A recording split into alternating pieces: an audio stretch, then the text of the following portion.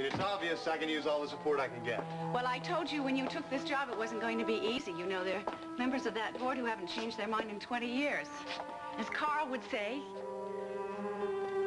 Well, it doesn't matter what Carl would say. As Carl would say, let the fools have whatever opinion they choose so long as they do what I want. You knew him almost as well as I did.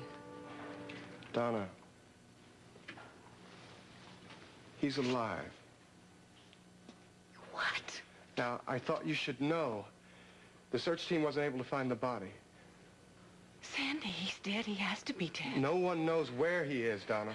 Sandy, that's because he's dead. He survived the crash. Is he coming here?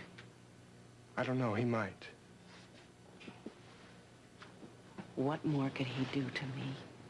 Donna, if he tries to get in touch with you... I couldn't stand it. I could not stand it. You have to call me, Donna, Sandy, and then let me help. Why did you tell me this? I'm just beginning to get my life back in order. Look, I know you're scared. Scared? Marley,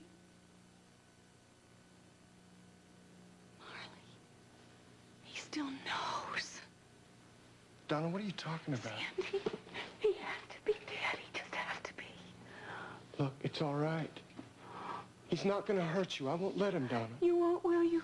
You won't, Sandy. You're the only one I can depend on. But, Donna, if Carl tries to get in touch with you, you have to tell me. Now, I can't help you unless you tell me. I will.